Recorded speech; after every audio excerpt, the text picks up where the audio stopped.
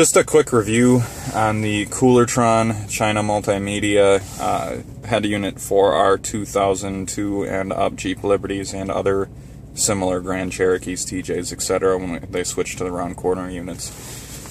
It works real well. You know, volume is adjustable in two different manners. You can actually adjust the base volume to a point where it goes off of a certain volume and then adjust the actual manual volume here.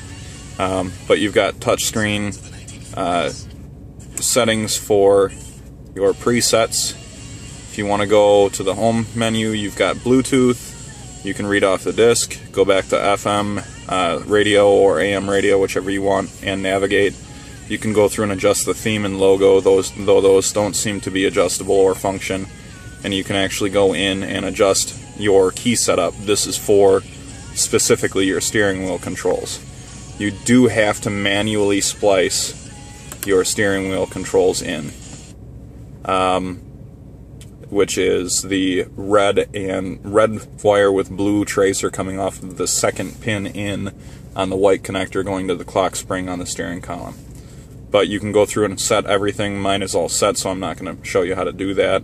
You can adjust your audio to balance out front, rear, left, right, as well as adjust volume and treble and bass.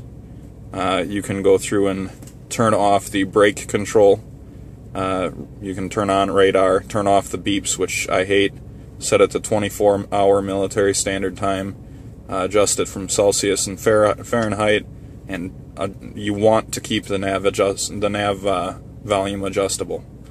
This factory just goes through the firmware and updatability, which you have to plug a USB in for.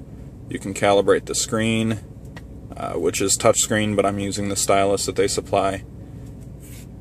Go over. You've got your auxiliary inputs, which I don't have anything hooked up on those, so it just brings me to a blue screen. SD cards, which you can install. It's got room for a USB and one mini SD cards. USB Ipod controls, which I haven't tested out yet. But let's go here. We've got the regular buttons, not the touchscreen buttons, to go, you know, radio, which I guess that's not going to work right now. So that's just changing the band that we're on.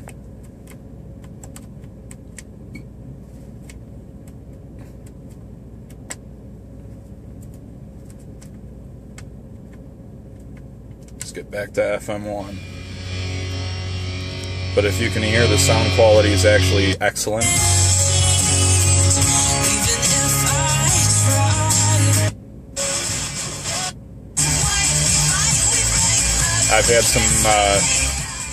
I've had some issues as far as a few of the local stations seeming to come in worse on this unit than they do on any other unit. But let's go to navigation.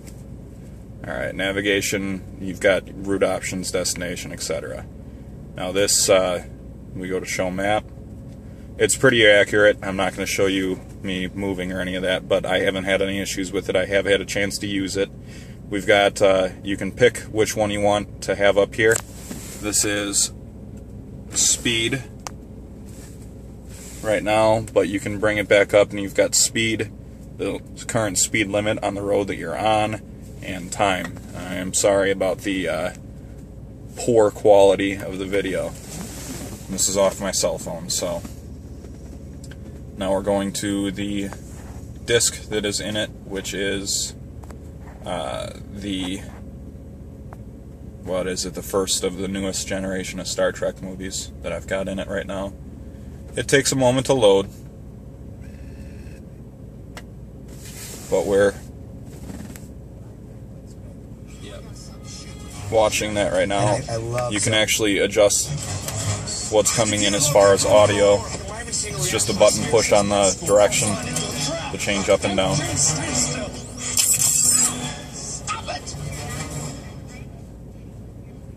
Now the Bluetooth menu, well, first off, actually, let's show you backup camera. Now, it's night out, and I have auxiliary lights plugged into my Class 3 receiver into the 7-pin trailer connector, so I can see. Now, this is a quote-unquote infrared camera, it works for shit at night. It's terrible. I'll have to upgrade to a better quality. I also don't like the license plate mount because it's offset from center of the vehicle. Anyway, Bluetooth. It shuts out all audio. You can't really see the quality here, but I could connect this if I wanted to. It allows you to go through any folders for music. You can manually dial from here straight through the phone, push the call button, push the answer button, many different things. It does have the ability to access your phone book. You can download it once you have met or have synced it with your phone. You can change the screen, the time display, which, yeah, it's coming in, but it's terrible.